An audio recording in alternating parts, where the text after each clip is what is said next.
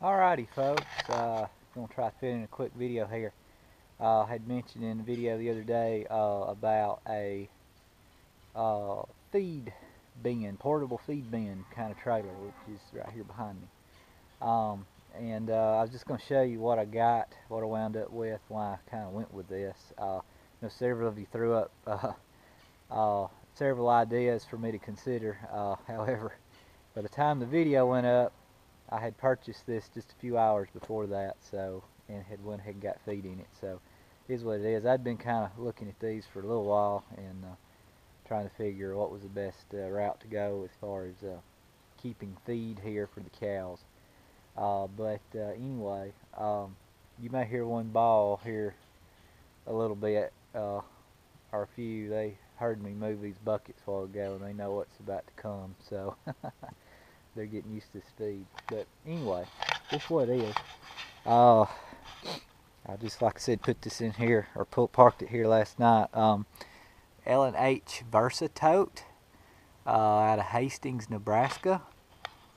Bought it from a place here in Athens, Alabama, C&B. There's their phone number.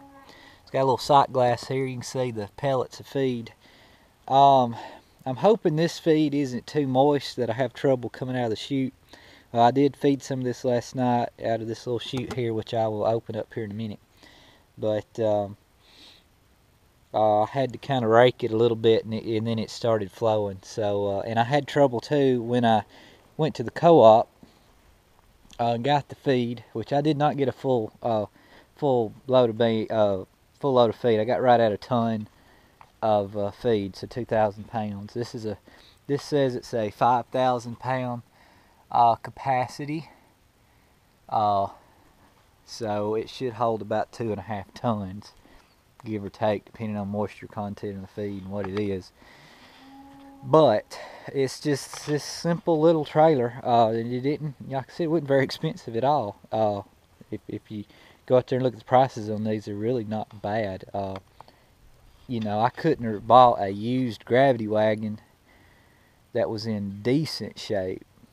I see there's gravity wagons around here for $1,200, $1,400, but man, some of them, the tires are shot, they're rusted out, they've been welded on time after time, and pieces broke, and then I'd have to figure out a way to cover. I mean, this is just a self-contained, watertight kind of deal. I mean, everything here with the chute is, they've got this piece here, then the actual sliding door is on the inside of this instead of the outside, like my Donahue grain trailer here. These chutes are on the outside. So it's made where rain and water ain't going to get in there and ruin the feed and make it stick and gum up and all.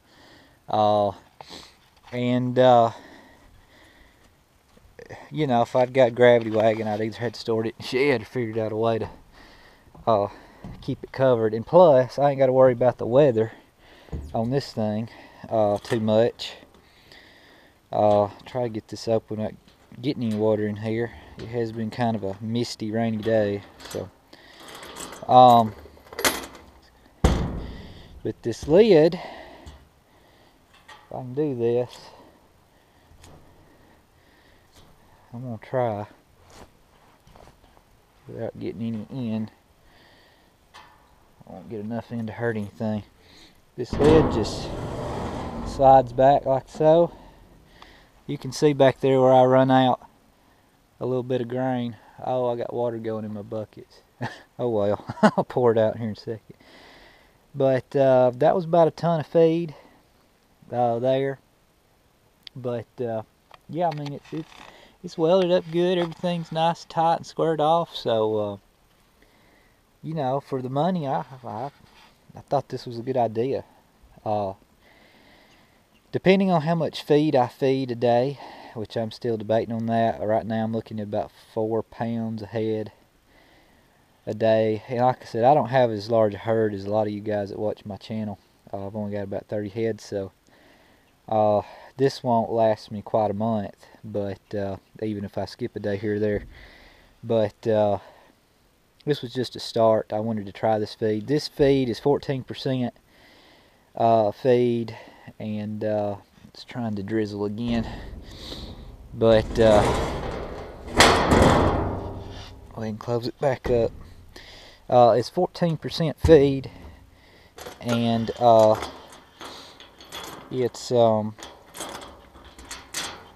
it's got zinc and magnesium and iron and a whole bunch of other stuff in it, but it is a medicated feed. It's got ramycin in it, I believe is what it is.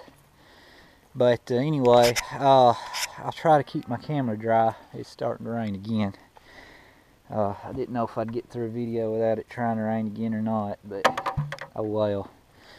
But yeah, I'm going to start weighing these buckets and see how many pounds a bucket is. I figure I'm going to need 4+ more buckets a day out of this. So I got another couple buckets over there I can round up. But anyway, yeah, it's got a little stand here. You can drop down, and it'll keep it from flipping over backwards. You know, if you got in that situation. But jack. Trailer lights, chains, 2-inch ball, little ladder, it works. So this is the plan, and this also, like I said, is portable, so I ain't got to worry about.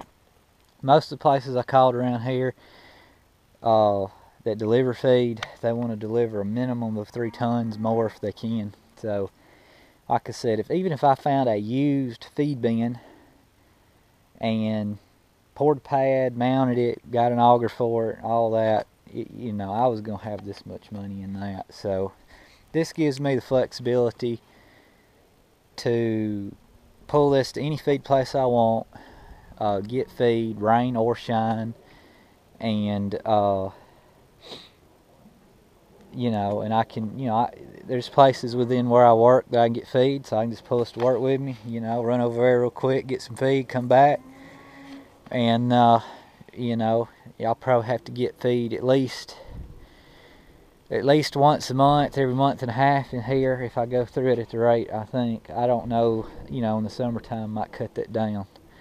But and that was the other thing. Like I said, this feed is got some moisture to it, and like I said, I'll see if I can get a little bit of it out here. It's got a little pin to keep the door locked, a little storage area there, but it just comes out. You can see there it's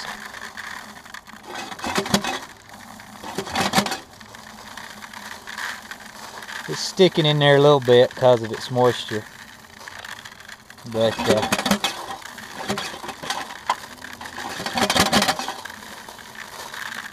it's slowly coming out. There we go, it's coming down now. But yeah, like I said, I want to try this, and it's moisture rate. Yeah, I didn't want to get a bin and a lot of feed and what dropped in. You can see it there in a little sight glass.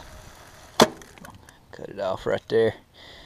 I'm gonna weigh how much that right there is. But anyway, yeah, they're right there. My pin's right there on the other side of that, all those brushes. You can see the cattle trailer sitting out there. But anyway, yeah, if I ever get to my point here, I didn't want to put moist feed in the bin, have 3 ton more delivered and not be able to feed it in time before it starts to mold in the bin or anything like that. So this is a good way for me to just get what I need when I need it, and no big deal. So anyhow, you can see it worked there. Like I said, that's that's the easiest thing for feed we've ever seen around here. What I've been doing here lately is getting feed in bags, and I've got just a little bit left in here. That's why I wanted to, well, I can get that to go up. There it goes. here in the back of the Donahue, which is still for sale. I got the spare tire and some cables and stuff in here for it. But this is watertight, so I've been buying some feed, and these are 50-pound bags, and it's about $9 a bag, and I've been mixing a little crushed corn with it. So I got just a little bit of this. I'm actually going to feed some of this today. I'm mixing with this new feed. I want to get rid of this. But I did have some bags in here that I was feeding. But this gets expensive. But this bag and this bag each were $9 each. So that's $18 for those 2 bags alone. Where the feed I got in that trailer was right at anywhere from $190 to $200 a ton. So what, $4 or $5 or 50 pounds, something like that. I'll close that here in a second. I gotta reopen it. But anyway, I'm gonna have to attend to these ladies out here. They're gonna get upset here in a minute if they don't get some of this feed. But I just want to show you this little L&H Versatote. It don't have it don't have springs on it. That's one thing I didn't like. But you know, I pulled it down the interstate 70 mile an hour last night with this 2,000 pounds in it, and no problem at all. I mean, it just tagged along back there like nothing nothing was back there hardly. But they do have a good 8-ply tire on here. I'm sure that's probably a 6,000 pound axle. I would guess, or hubs and axle, however they've done that. But because it being a 5,000 pound capacity plus the weight of the unit itself. But anyway, just have a little bit of a short tongue, but hey, it does the job. So there you go. So I'm gonna get out here and feed these cows and let them get a little bit of this, because they're getting used to getting it every day now, so they get upset if I don't. But yeah, there it is. That's what I'd go with. So like I said, for the money, I didn't think it was bad at all. So anyway, that's that. Thanks for watching. See ya.